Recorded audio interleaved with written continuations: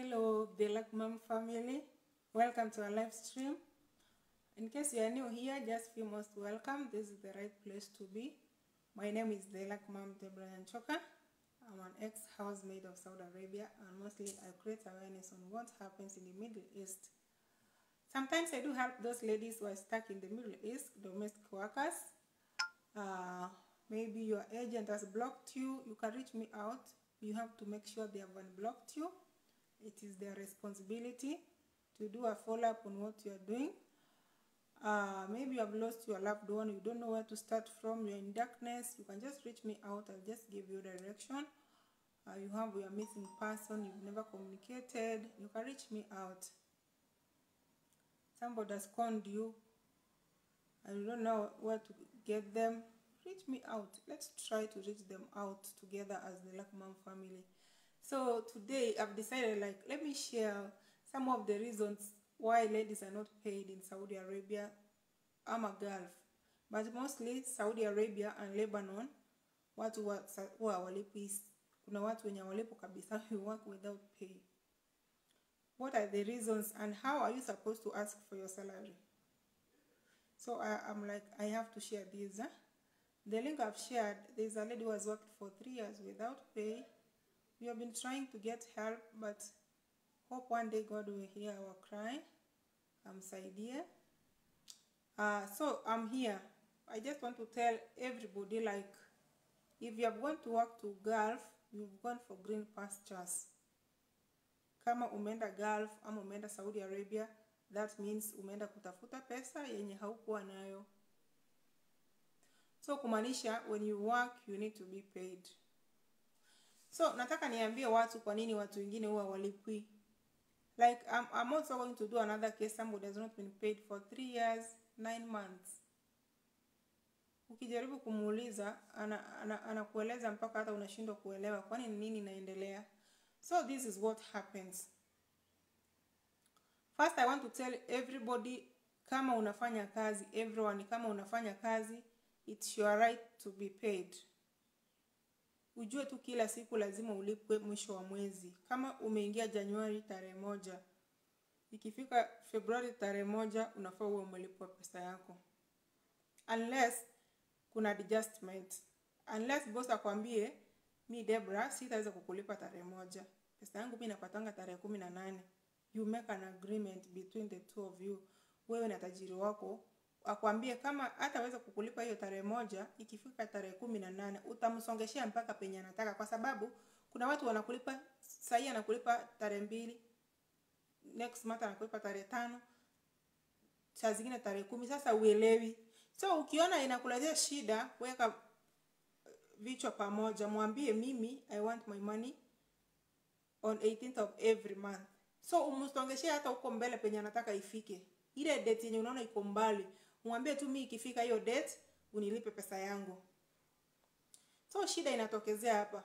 Watu wengine hawalipi kwa sababu ya uoga, fear. Mtu anaogopa, ama nitaongea kwa sababu inbox yangu imejaa watu waoga. Mtu anasema mama nimefanya miezi 3. Unaona ni vibaya nikiomba pesa? Nimefanya miezi 2, unaona nikiomba pesa ni vibaya? It's your right. It's your right to be paid. Hakuna ubaya ukiomba haki yako.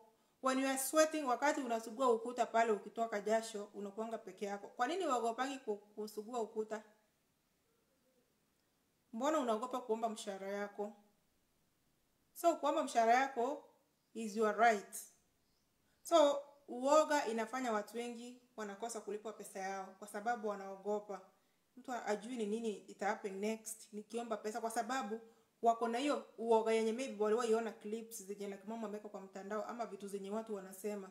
Anasema ukiomba mshahara utauawa. So mtu anajikunja, anangoja akuje kukupatia. Boss haizi kuletea mshahara kwa mkono. Na hivyo ndio watakutekea advantage. The moment wana realize wewe sio mtu wa kuomba pesa, wanajua ni kama huna kazi na pesa. Juu ndio wanajua maana ya pesa. So uoga inafanya watu wanaogopa kuomba mshahara yao. Another reason, kuna kitu inaitwa language barrier.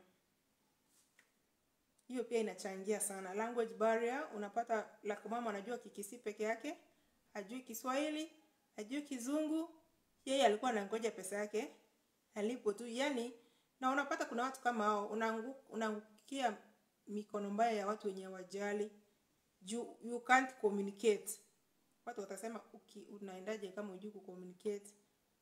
Ujue tu kuenda as a maid in Saudi Arabia ni biashara ya agent, kukuuza uende ufanye kazi. So hakuna kitabu unaenda kusoma. So unaonyeshwa kazi na macho. Hata asipokuongelesha, kwa sababu wengi wao wanaongea Kiarabu. So atakuonyesha hii ni tunaosha choo yetu hivi, anakufanyia sign tunakata mboga hivi, hata kuonyesha kazi siku ya kwanza. Kuna wenye wanaonyeshwa na 1 day, kuna wenye wanaonyeshwa na 3 days. Ama unaweza pata mtu wako hapo mwenye anamaliza contract anakuonyesha kazi. So unapata uongei na boss. So language barrier inachangia sana pia watu kutolipwa. So hujui utaomba pesa aje. Mtu anashinda sasa nitaanza kumwambia nipe pesa aje na Kiarabu. Huyu anajua tu Kiarabu peke yake, hajui Kizungu, hajui Kiswahili. Hapo ndio unapatanga tena watu wako na shida. Mtu anakuja kwa inbox yangu anasema like mama, haki mimi sijawahi omba hiyo pesa. Nimekaa miezi 5 juu sasa sijui nitawaomba aje. Kama unaweza ongea na agent wako mwenye alikupeleka na Kikisi, kama ni Mkisi alikupeleka ama ni ile language, the first language. Nasema Mkisi juu my first language ni Kigusi. So I'm just trying to give an example. So kama agent wako mwenye alikupeleka, kama anaongea Kikuyu, kama Kiluya, kama Kikale, utamtafuta umwambie hujalipwa. Usingoje miezi pile up. Usingoje miezi ikuwe mingi, alafu ndio uanze kusema mimi niliogopa juu sikuwa najua vile nitawaomba pesa. So kuna watu wanatafutanga hiyo terminology, like mtu anasema nitamwambiaje anipe pesa yangu. Mimi sijui kuomba pesa because of language barrier. So that is another reason yenye watu hawalipi pesa zao ukiwa Gulf kama umeingia Saudi Arabia. And then another reason, kuna watu wanalipwa pesa yao kwa mkono. Wakishapewa pesa kwa mkono, wanaweka kwa nyumba wiki moja ndio wanapelekwa kwa bank. Ni kawaida yao, maybe aliagree na boss wake anamlipa date 5. Ikifika date 5, huo boss anamlipa pesa. And then ampeleke kwa bank hiyo siku, anakaa na hiyo pesa wiki moja. Unajua wao watakuwa wanajua kuna pesa. Juu umefanya kazi. Hapo si ati hujalipwa, hapo umelipwa hadi umesign. Wanakuletea form. Niliona watu wanasema like mama hii ni form 1 tunaambiwa tu sign. Ukiona mwisho wa mwezi ukilipwa una sign, hiyo ni form inaonyesha umepewa pesa yako. So mtu anakuja, unapewa form, una sign, unapewa pesa yako kama ni 900, unajiwekea. So huyu mama wa nyumba anaona ni kama hiyo pesa umepewa bure, ukufanyia kazi. So anakuja anakuambia Debra, nikopeshe. Na hata mbaba tu mwenyewe anaweza kukulipa tu pesa yako hivi 900 ndio hii usign. Atena anakukopesha 500.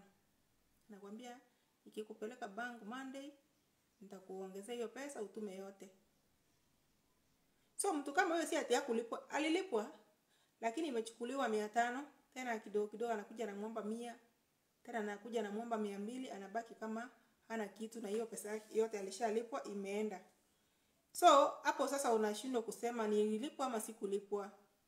Ukijaribu complain, so unajua hivyo ndio vita inaanzanga, na ndio unasikia mtu hajalipwa miezi, mtu hajalipwa miaka. Na si ati kulipwa, alilipwa hadi akasign, na hiyo form iko hapo, umesign inaonyesha you received some money hii tarehe. So unapata sasa unaanza kuhangaika. So unasema la mami walinipea form nikasign, tena wakanikopesha hiyo pesa. My sister, wewe sio bank. Number 1. Wewe sio bank. Wewe wakati ulilipa pesa ya jasho. So na usisema tu ati wanakukopesha hiyo pesa, wanaenda wananunua chakula yao maybe delivery kutoka outside na wakupei. Na hiyo pesa yako inakuja inapotea tu hivyo. Watanunua hizo vitu zao na watakupea na watatumia hiyo pesa yako kununua. So alafu hapo ndio unaanza kujidharau, unasema hata wananunua vitu zao, hawanipei, hata ni pesa yangu walienda wakanunua, hawatakupea kwa sababu walimekukopesha. Na si ati ni lazima wakurudishie. So ni wewe tu ukue mkali. Mtu akikwambia Debra nisaidie hiyo pesa yako 100, nisaidie 200, mkataze, mwambie uko na watoto wanakutegemea, watoto 10 hata kama 12. hata wao wanakuanga na watoto wengi, so unawaambia watoto wangu ni wengi na bado wanahitaji pesa.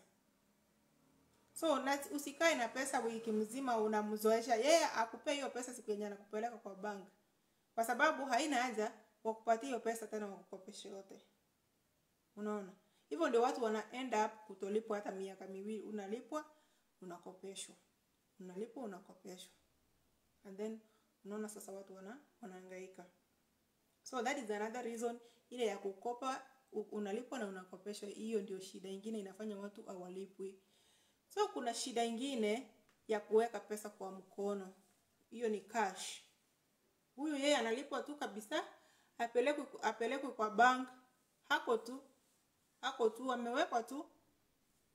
Pesa yake anapewa yote on time. Hao watu wanakupima, wanakuhesabia miezi.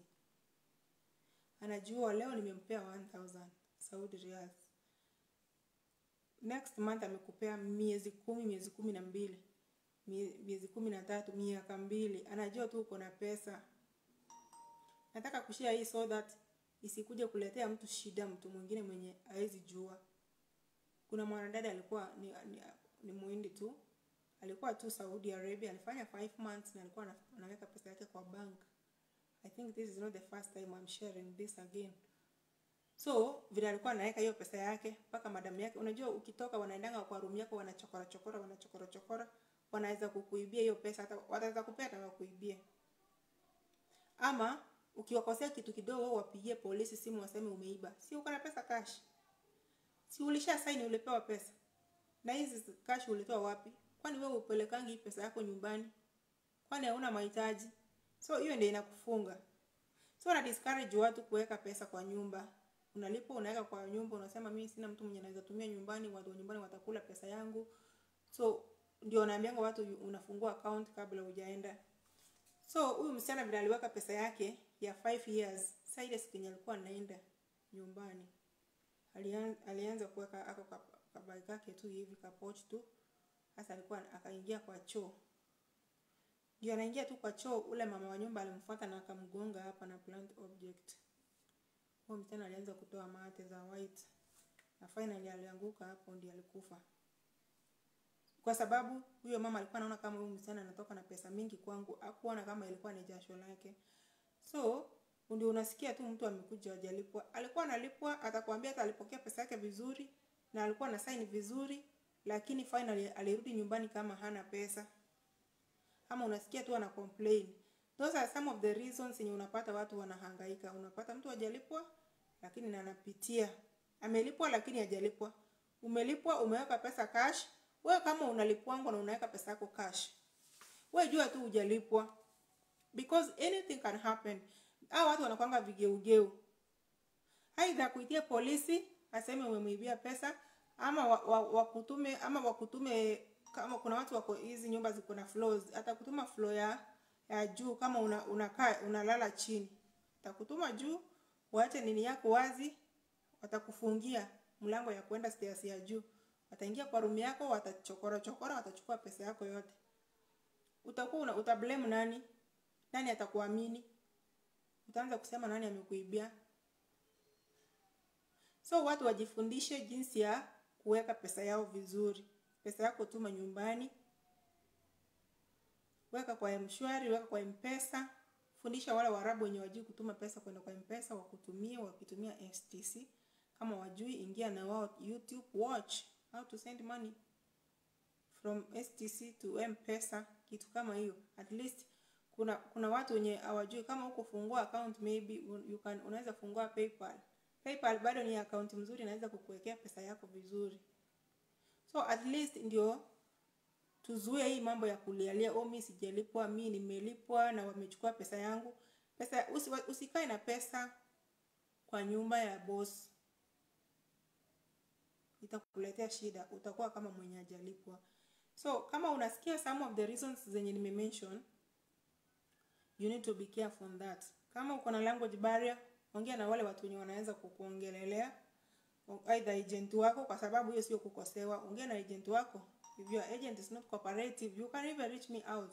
Nitakuambia tu pesa. Anybody mwenye una trust anaweza kukuombea pesa. Hata marafiki zako wenye mlikuwa na wao training, kama wao wanaweza ongea Kiarabu ama wao wanaweza ongea Kizungu, waambie wakuombea pesa. Na watu waanze you exchange details. Muna exchange details, unasema juana, make groups, kutana, you share details. At least mtu akikuwa na shida unapata uko na details za agent wake, so inakuwa rahisi, mtu anasaidika. Muguche anasema tell them madam. Yeah, I need to tell them because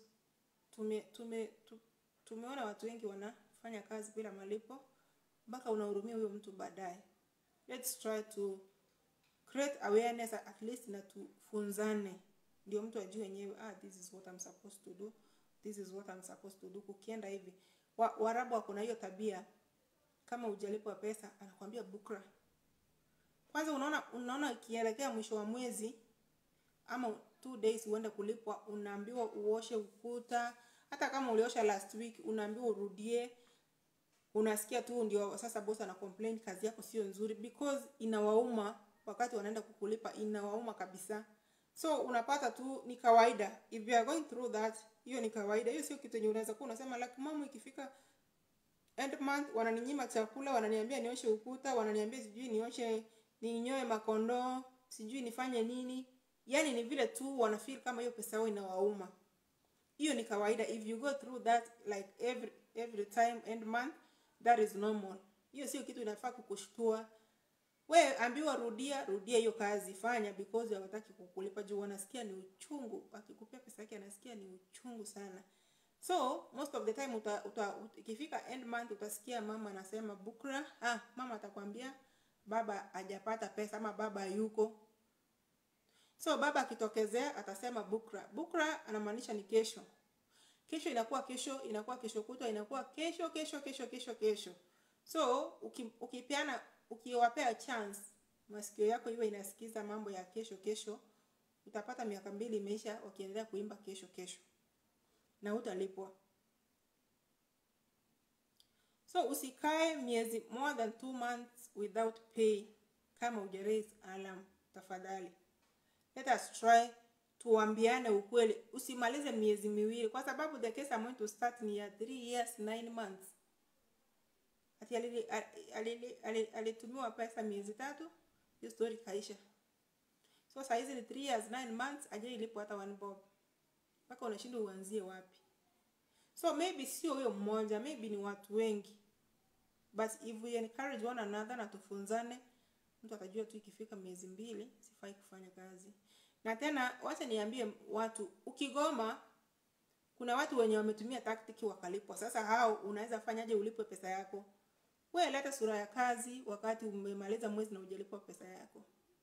Unaweza kukaa tu mahali pamoja. By the way, mambo ya Saudi Arabia, hizi Gulf inataka drama kidogo.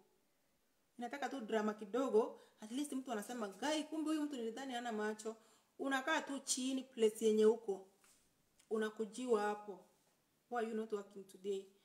Unaji-explain. Hata kama utaongea Kizungu ya Kikisii, ukisema tu unataka pesa yako kwa sababu umesikia maybe watoto wako wako na njaa, watoto wako wametupwa nje, yani uko serious, utalipwa pesa yako. Kama wewe ni wewe wa bukra kidogo una smile, utazeekea hapo miaka 2 pia malipo. Ukisikia tu bukra sema sawa, utalipwa. Kaa pale, leta drama, ingia kwa room yako ulale usingizi. Unasikia tu mtu anagonga mlango. Wale wenye wako na lock, kama uko na lock uko na bahati, unafunga tu kutoka ndani kabisa.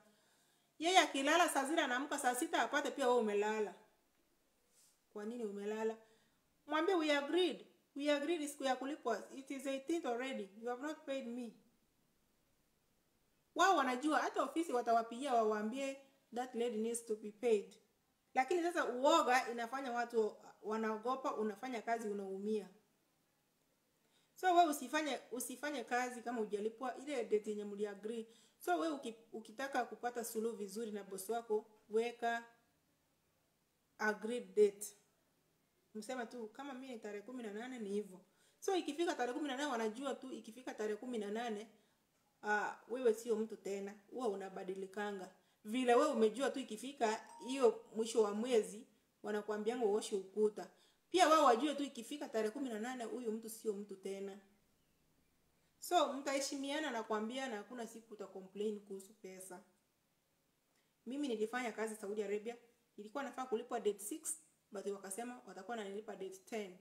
So ikifika date 10, mimi date 10 ikifika date 10 saa 6 hapo hivyo, kama sijiona pesa yangu kwa bank, mimi nakuanga mtu mwingine tofauti. Na walijua tu hapana, ikifika date 10 kama jalipo. So kama haitaingia hiyo date 10, unaambiwa mapema, pesa imechelewa, maybe itaingia kesho mapema. Wanakuambia mapema, lakini ukizoesha mtu haujui anafaa kukulipa date gani. Wewe unabahatisha tu. Last week nilipa tarehe 1, maybe this atanipa tarehe 5. Make an agreement with your boss. Ndio aone pia wewe you know your value. Kama unaweza acha familia yako uende ufanye kazi, wewe ni mtu wa maana.